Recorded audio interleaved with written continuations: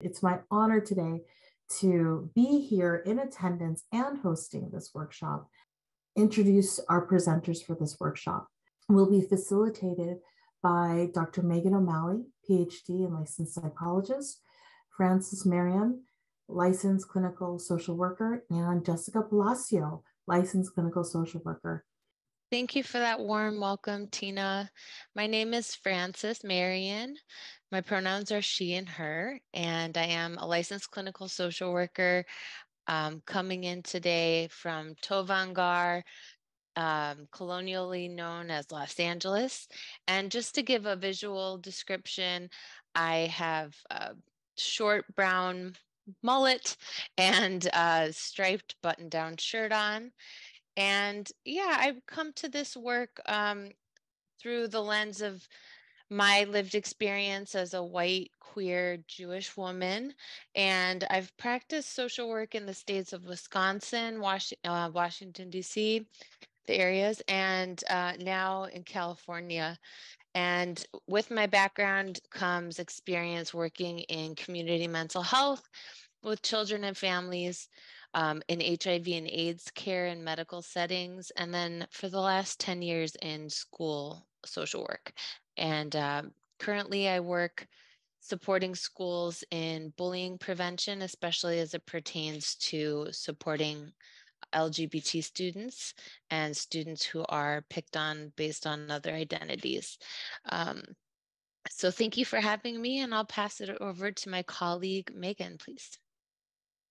Hi, everyone. Glad to see you, many of you again. I recognize many of the names in the room, and welcome to those of you who are new today. My name is Dr. Megan O'Malley. I am, as Tina said, I'm a licensed psychologist, licensed educational psychologist, and nationally certified school psychologist.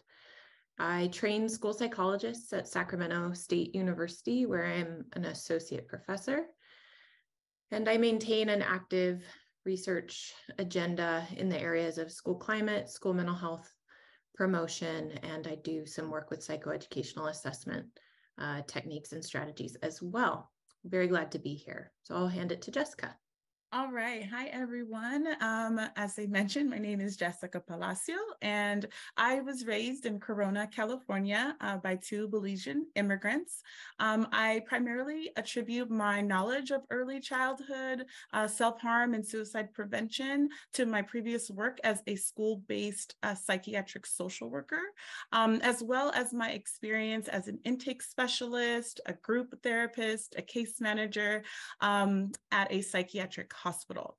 I have presented at virtual workshops pertaining to social and racial justice with Mental Health America. And I am currently a mental health consultant for a large urban school district. So I currently provide mental health consultation to K through 12 school personnel regarding school protocols and policy that are all pertaining to mental health.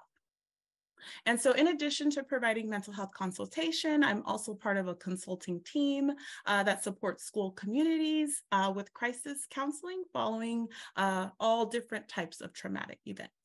So for our agenda today, laying the groundwork and thinking about our language around suicidal thoughts and behaviors, or STBs. Something new we're going to do is we're going to talk about common misunderstandings about suicidal thoughts and behaviors among young children in particular. Then we're going to discuss ways that we can help caregivers work with their children, talk with their children about death and about suicide in particular. And then we'll talk about when your child is at risk for suicide, how to respond effectively. So we're trying to take the perspective of clinicians, which we know the majority of the audience is clinicians. So how can we as clinicians best support caregivers and parents to support their children? First, it's important that we all use similar language so that we understand each other and we have a clear taxonomy for what it is we're referring to. So we have several terms up here. All of them are housed under the umbrella term suicidal thoughts and behaviors. I won't read each of them for time, but recognizing that there are suicide, suicidal attempts, suicidal ideation, and then self-harm, which may or may not have a suicidal intent. Critical to the work we do is using phrases, being attentive to language that does not reinforce stigma or misunderstandings about suicide and does not use euphemistic phrases. Instead, we want to use the phrases death by suicide. We don't want to use the phrase committed suicide. We want to make sure that we're communicating a neutral and non-judgmental stance. And we want to make sure that we're being compassionate towards survivors of suicide. What are some common messages, implied or explicit? That is, things that people don't say out loud, but they seem to communicate in their actions and behavior, or things that people really do say out loud that caregivers may have heard about suicidal thoughts and behaviors among elementary age children. So if you could just drop in the chat things that you have overheard. They're too young to think about suicide. They're just looking for attention. Yes. That suicide doesn't happen in young children. Yes. That it's attention seeking, that a young child can't really be suicidal, that it's a figure of their imagination, that if we talk about it, it'll make them think about it, or if we talk about it, it'll cause suicide, that the purpose of the suicidal thoughts or behavior has a manipulative quality or has a manipulative intent to maybe get out of something or to obtain some reward, that children are influenced by other children in their environment. So many great things here. It's hard to even keep up. Excellent, excellent. So this is evidence that you all are deeply engaged in this work because you know that many myths exist, and we go over several of these myths in the parent resource that Tina posted a link to earlier in the chat. For now, let's talk about a few of them. So these are things that people actually addressed already in the chat. One is only a small number of children die by suicide, so it really isn't a serious concern. We know that children as young as age 4 and 5 can certainly understand death. And although it is rare, young children that age have died by suicide. We know that it is on the lower end of the leading causes of death for young children, but as children get to age 10 through 12, it becomes the second leading cause of death. And having thoughts of suicide in young children in young childhood is a risk factor, of course, for mental health concerns and suicide attempts in adolescence. So children who attempt suicide in childhood are 6 times more likely to attempt suicide in adolescence. So it is a serious concern in early childhood, and we need to be very attentive to it. Children, another myth that you all mentioned was children who make comments about suicide are just looking for attention. And other people had variations of this in the chat, like they might just be looking to get out of a task, or they might be looking for attention or some other kind of reward. In other words, that the suicidal behavior, the suicidal thoughts or comments is really just a function of attention seeking. So that's certainly not the case. Of course, we know that not all references to suicide are necessarily communicating a wish to die, but each comment needs to be taken seriously and thoroughly assessed. We need to understand the context for why a child might make a comment referencing a wish to die. And then more specifically, suicidal statements that involve a wish to die or to harm oneself are an indicator of significant pain and distress that require immediate attention. So we work within our communities to ensure that any child who makes a comment about suicide is attended to, and that all comments about suicide are taken seriously and assessed for the context of that statement.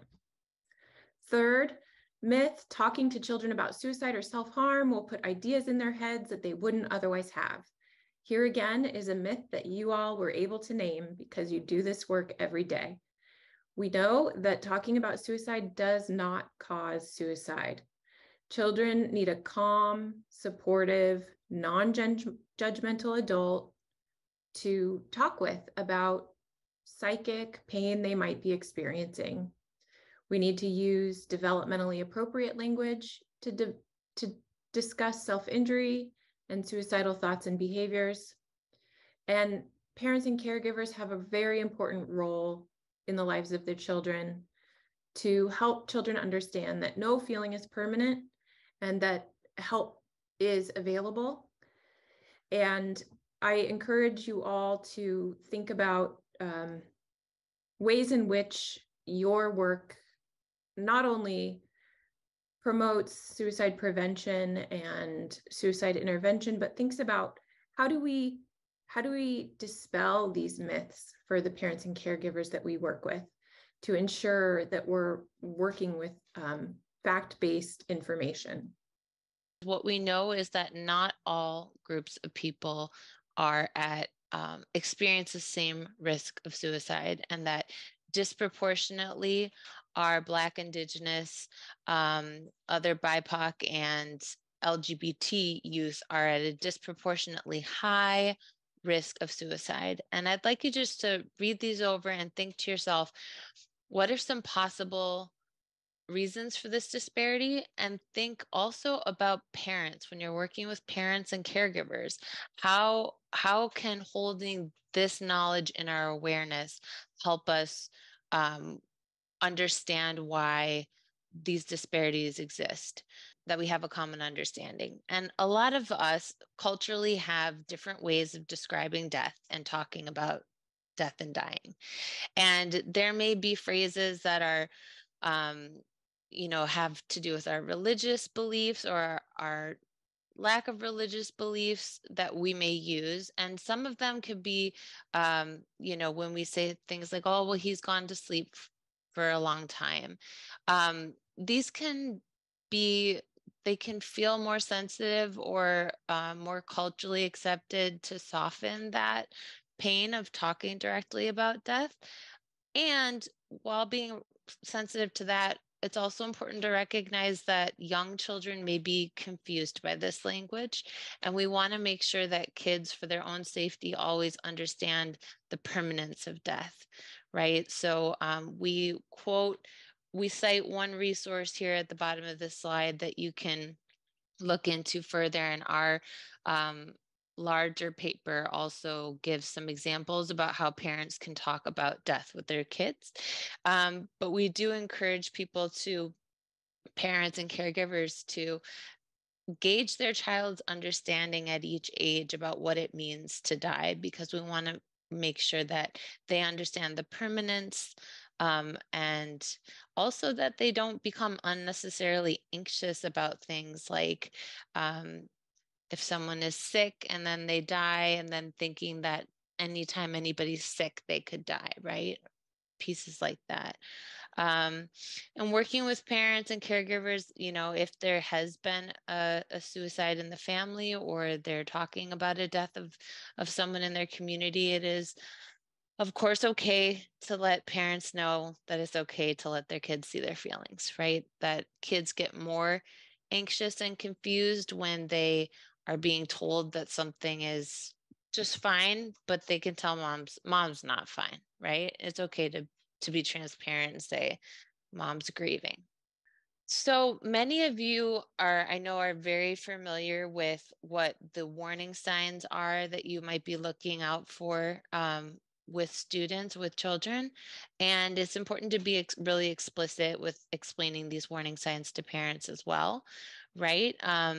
Sometimes parents have so much going on that they may have noticed changes in their kids' behavior, but until it's brought to their attention that there's maybe been a suicidal comment or a self-injurious behavior, then only then are they able to kind of put the pieces together. So I encourage schools and other community serving organizations to have regular workshops with parents so that they can be prepared before there's a crisis or before there's a concern about their own child, to be able to look for some of these warning signs. Of course, unexplained changes in anything from academic or how kids are engaging at school, activities that they used to love and they don't anymore. And then any changes in their behavior that could be like being more impulsive, um, engaging in risky behavior like running into the street or climbing to unsafe heights, or being in general more careless about their own safety, right? Hygiene is an important one to consider. And then with little kids, how this often shows up too is a lot of somatic complaints that might be vague in nature. So these are the kids that end up, constantly at the nurse's office at school, but they just want maybe that little sad little ice pack that's just a wet paper towel frozen in a plastic bag, if you know the ones, or the TLC of the nurse, right? But stomach aches, headaches, just generally not feeling well and sitting out of things can be a warning sign as well. And of course, anytime they communicate to us through statements, for little kids, it might be things like, I wish I, didn't even have to live this life, or I wish I could go be with my grandma, or nobody wants me here anyway, and really taking even those vague comments or general comments really seriously to ask more questions. Also, we may notice these themes in kids playing, in their play, or in their writing and drawing and art. So often teachers will notice in a student's journal or in work that they're doing in class some reference to death or suicide that we would want to make sure, and parents may notice this too, and we want to make sure that they know who they could go to get more help if these are noticed. We were talking about warning signs around suicide, but it's important to also consider self-injury as it pertains, especially to, not every self-injurious behavior is an indication that a kid is considering suicide. However, it is an indication that they do not have the coping skills that we hope them to have, right? To be able to safely manage their feelings, and definitely sometimes this can be minimized as, well, it's a trend, or gosh, when we all remember when 13 Reasons Why came out, there is an aspect of social contagion, especially with self-injury, which is why it's so important that when we are assessing kids any self-injurious behavior, we're doing so one-on-one and not in a group that could inadvertently reinforce it.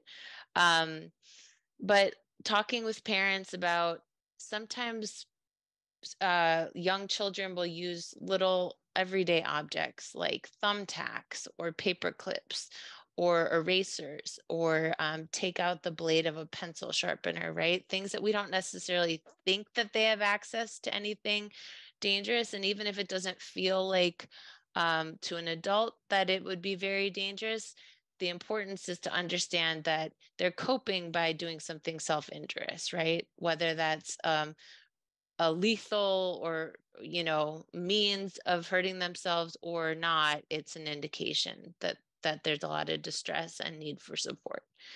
Helping parents also, ask, it's important to ask parents directly and caregivers, have you ever seen your child do any of these things? Because they may not think of pulling out hair or banging their head as self-injurious. Oh, well, they're not cutting, they're not doing that. But In younger kids, or especially in kids who have any number of disabilities, this self-injurious behavior may look different. We always have to remember it looks different in young kids than in adolescents. So we do always, in this time of terrifying internet access and social media, right? We also are always having that conversation with parents about supervision. And if they were to find anything, sometimes assessments come to our attention because a child has been researching ways to cut or ways to self-injure. And so we want to definitely also make sure that parents know to reach out to a trusted professional if they find that their kid has been researching anything like that. And that we do know that challenges in learning can be a risk factor as well. All right, so responding effectively. So what can parents and caregivers do, right? So I think it's for us that are working with the parents, right? It's so important that we remind parents to be mindful of or that we are mindful of the energy that we're bringing to the conversation when we are speaking to parents, actually. So in some cases, the parent could potentially feel like really shocked or really scared or nervous upon hearing about some of the warning signs or symptoms that the child is experiencing. Or on the opposite end of the spectrum, they might not even be hearing this information for the first time, right? And rather, maybe sometimes they're just simply annoyed. Like they don't even want to hear what you're saying. They might they might be feeling defeated, or they're just unamused by your phone call. They want to rush you off of the phone. So a lot of times we see not a lot of times, but maybe sometimes we do see that parents are dismissive, or they'll even become defensive. So it is normal for parents and caregivers to have automatic fight or flight response, especially if they feel frightened for the safety of their child. A parent or caregiver may display anger or become withdrawn, but neither is very helpful at all to the situation. And we can remind caregivers that it is important their child doesn't feel like they're in trouble. This is a really, really big one. We never want it to be that a child doesn't want to share because they are afraid of getting in trouble. So we can encourage parents and caregivers not to punish their child for expressing suicidal threats or behaviors. We can remind parents and caregivers to do a few things when they are having these brave conversations with their children or addressing, mental health concerns. So we can encourage them to be attentive and to give their child their full attention. So we would remind them not to appear distracted by their phone or any other device, because of course the child may not be as willing to share if they know that their parent is not even paying attention to what it is that they're sharing, and maybe they're like pouring their whole heart out. Okay, so we'd also want to listen carefully, right? The parent can listen carefully and stay focused on what's being said, and trying to listen without thinking about what they're going to say next, but rather just simply listening and just really being present for the child. And being curious, the parent should show curiosity about their child's experience by asking open-ended questions, not yes or no questions, but open-ended questions, so that they can show that they understand how the child might be thinking or might be feeling. And so some of those questions could be like, what are you feeling? Like very simple questions, right? What are you feeling? Maybe even like, how long have you been feeling this way? What happened to make you feel this way? And I think too, just even remembering that our tone and our facial expressions actually carry a lot of weight. So really just being mindful of that as well. When we are asking these questions, you don't want to ask like, well, how long have you been feeling this way? Like, you know what I mean? Like, that's not going to really come off so well to the child. So you really want to like have a soft, like gentle tone as you're talking to the child. And then, of course, affirming and validating the child's thoughts and feelings, and avoiding avoiding challenging their recollections or perceptions of events. So you don't want to say like, no, that didn't happen, so you can't possibly feel that way, right? You don't want to do that. You really just want to listen and simply validate their experience, because they'll likely continue to share, right? And so you'll get a little bit more information as you're validating and hearing them out, rather than trying to tell them that whatever they're feeling is just didn't happen or it's not valid. Next slide, please. Okay, so we must respond effectively. So let's see. So what can parents and caregivers do when they notice warning signs, right? So we talked a lot about warning signs today, but what do you do with them? So you want to talk to your child about the concerns and encourage, we of course want to encourage the parent or guardian to be brave and to have empathy, right? Or just be empathetic. And then also to be direct in asking your child if they're having thoughts of hurting or killing themselves. This shows the child that you acknowledge and that you care about their distress, and that it is actually okay for them to talk about it. We want to remind parents to use developmentally appropriate and matter-of-fact language, and ask direct, non-ambiguous questions. So I would also like to note here that asking a child if they want to hurt themselves is not, like, it's completely different than asking a child if they want to kill themselves. So we want to be really mindful of which words we're using, because that's going to determine what response we're receiving. Wanting to hurt ourselves and wanting to kill ourselves are two different things. So we just want to make sure we're asking the most appropriate question for the scenario. So some examples, in addition to those questions, you might add in a couple statements, right? We want to be developmentally appropriate. So in this case, we're talking about working with elementary age students. The parent might approach their child and say, I know you've been really sad. Sometimes when people are like feeling super sad, they might have thoughts of hurting themselves.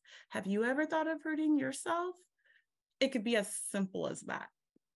Or are you having thoughts of hurting or killing yourself right now? And I know for so many people, like at least for sure in the school system, that are maybe non-mental health professionals that are asked to conduct assessments and things like that, asking a child if they want to kill themselves is like a very terrifying question, even for the adult. And so I think it's important that we remember that as well, that we, as we are working with the children, but we're also working with the parents, that there might be some feelings that come up for ourselves as well. But then there's some other questions, such as, do you know how you're going to hurt yourself, or do you know how you're going to kill yourself? Lastly, you could also ask them or state, you must have been feeling really bad to have those thoughts. I'm so glad you're telling me about it. How can I keep you safe?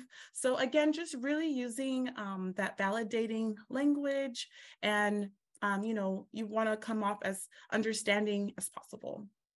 What do we need to do as clinicians in order to be prepared to respond when a parent or caregiver either reaches out to us for help or needs help and hasn't reached out? So first, of course, be prepared to share resources when it comes time for them to be needed. It's valuable to print out the copies of Our Young Children and Suicide Prevention, a resource for parents and caregivers, that has been placed in the chat. We also have a 1-page, maybe 1 to 2-page after formatted version of that'll be coming out soon. So be on the lookout for that. When I was a school psych, I would have loved to have something like this that I could send home with a parent after having done a risk assessment with their child. And that provides, within that is a lot of the information that we've been sharing today, but organized to a parent or a caregiver as the audience and the person reading the document. Second, you'll always, of course, want to build relationships with those community-based agencies and maintaining an up-to-date list of referrals so that when you need to respond, you're ready to respond and you're not having to lose time making phone calls and sorting out where the appropriate agency is. So especially if you work with young children, the service providers tend to be quite specialized for working with young children. So it's important to have that information prior to a crisis occurring. Second, engage those caregivers by providing regular workshops on health and wellness. Why? Because this way they know who you are before they need you. One thing we know is that there's a lot of stigma around mental health and seeking mental health care.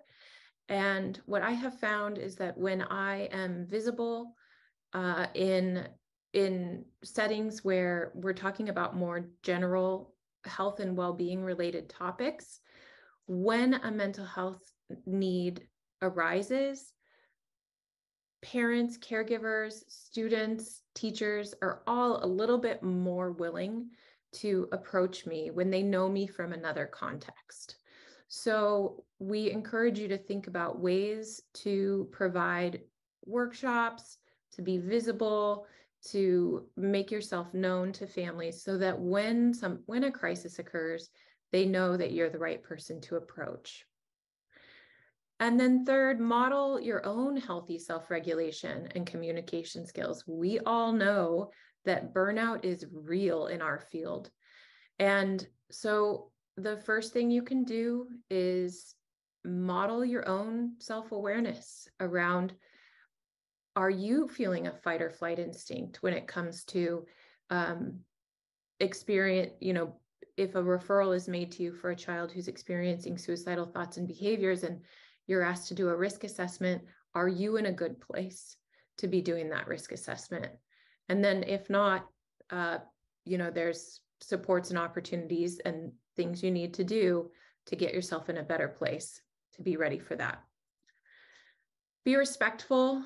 One of the things we talk about in the brief quite a bit is special considerations for families who have been historically minoritized. So we have special sections for parents and caregivers of LGBTQ youth. We have a special section for American Indian, Alaskan Native families, and also for Black and African American families, special considerations for all those groups. So make sure to take a look at that, but also just a general sense of honoring the fact that parents and caregivers maintain special knowledge of their children, and taking a respectful stance will take you a long way with families.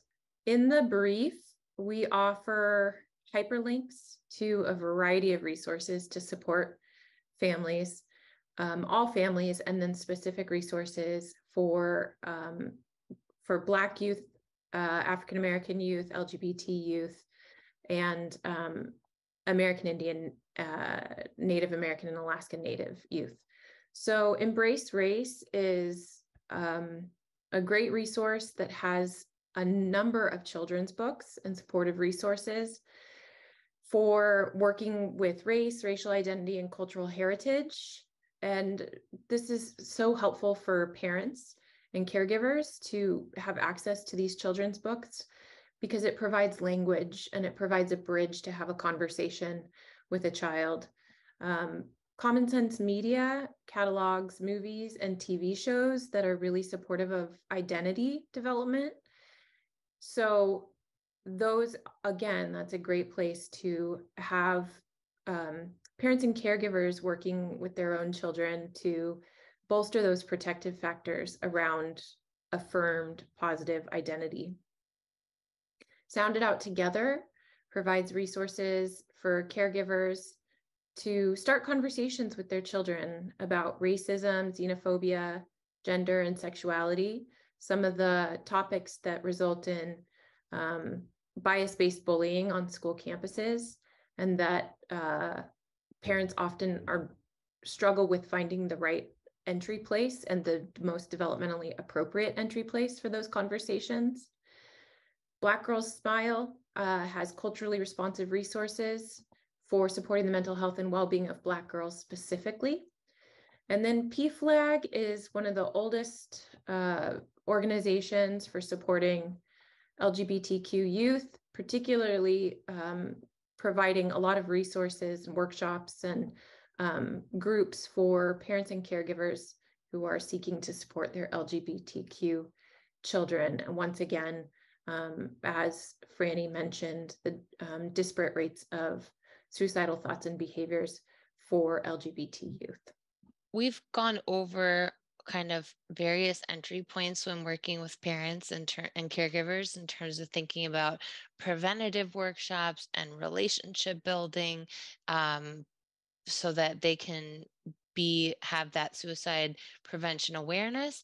And then we also want to make sure they know exactly what to do if they were to recognize a warning sign in their child, or learn that their child's had some suicidal ideation or behaviors. So kind of can be, Megan referenced having something to be able to give to parents, and we do hope our resource will be helpful to give to parents. But making sure that there's something that we can give parents of what to do in case of an emergency. And it could be part of a safety plan, but hopefully they have that knowledge ahead of time before they might need it. And that could be, this slide can be thought of as kind of 3 steps: supervise, secure, and seek help. So first, of course, encouraging them to not leave their child alone if their child has expressed suicidal ideation or done something to hurt themselves already. We want to make sure that they're supervised and not also punished in a way that could isolate them, such as sending them to their room. Making sure to talk with parents about how to make the environment safer, even if the child's suicidal ideation is maybe not directly connected to some of the risks in the home. We really want to make sure parents understand that the rates of suicide are just much higher in homes that have guns.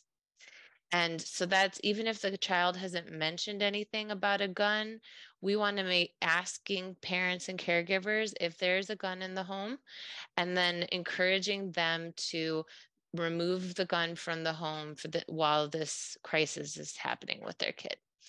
And that can be a hard conversation. Sometimes they don't want to answer it directly, and you can say, okay, that's all right. I'm not trying to, pry. It's not about getting you in trouble or anything. It's about making sure you understand that this is what we really clearly know about the connection between kids who live in homes with guns and suicides. Same with thinking about things like sharp objects, knives, medications should be secured. And sometimes that can feel, in my experience, parents think that's a little dramatic, but we want to encourage them to really be better safe than sorry, right? A lot of suicide and suicide attempts have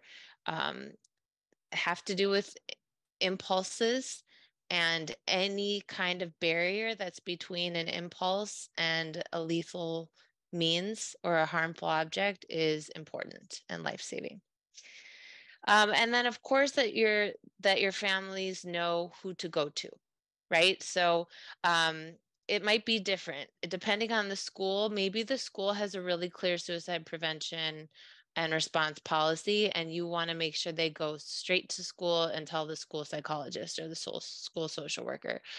For other communities, it might be that they need to tell their pediatrician, and we want to encourage them to be really explicit when reaching out to systems to say, and my kid is talking about suicide, or they're self-injuring, right?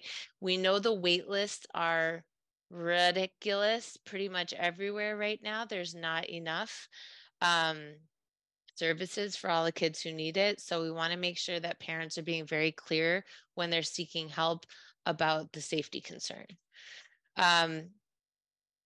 Going to an emergency room, or a lot of therapists, we might have call 911 or go to your nearest emergency room on our voicemail, right? We have to acknowledge the risks that are also inherent in calling 911 for many communities, and the many people who have died when they were reaching out for mental health assistance, or their families were, right? So there's a lot of reasons why families may be hesitant to call 911 or to go to an emergency room. And we want to make sure that we are being realistic with caregivers about whatever those concerns might be, and utilizing any clinical non-law enforcement options that are available, such as crisis hotlines or psychiatric mobile response teams in your area.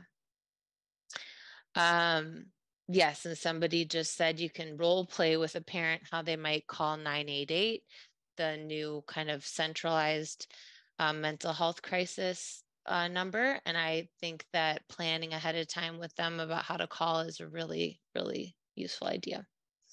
Okay, and again, any youth serving, I mean, this is my opinion, any youth serving organization should have a list of referrals ready for parents, whether that's like a community center or a mental health center or a school, and thinking through what is it specific to your region that your families might need. Is it making sure you have resources in different languages? Is it making sure that you understand what the transportation options might look like? If the family has public insurance versus private versus uninsured, right? And just be ready with helping parents kind of both do a warm handoff for the parents. So I always update my referral lists at least once a year, probably more like 2 or 3 times a year, to make sure I know what the wait lists are like and what their intake process is currently like, since many of these things are often shifting. So I'm going to read a vignette. I'm going to advance this. Well, I'm going to read the vignette, and then I'm going to advance the slide to show you some questions, some reflection questions.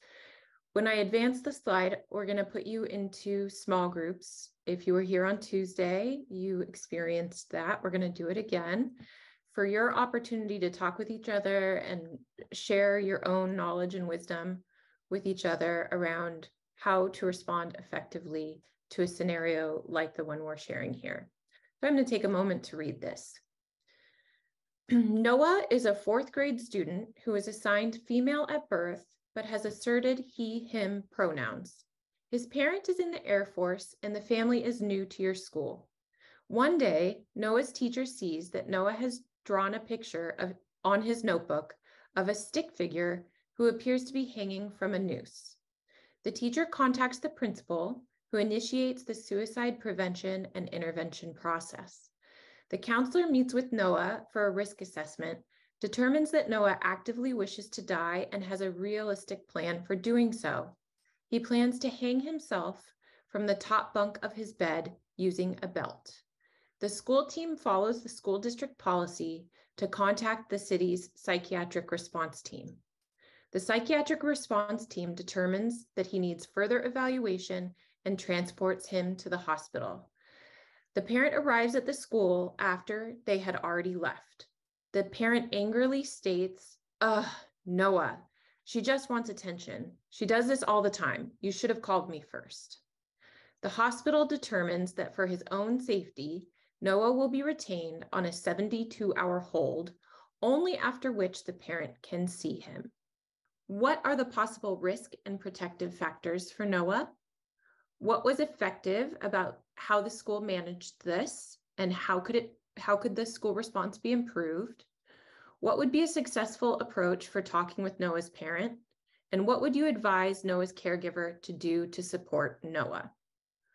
Just thinking about kids' returns to school. So especially if they have had a psychiatric hospitalization, we want to be really mindful about what kind of supports and scaffolding they might need to have a successful re-entry to school.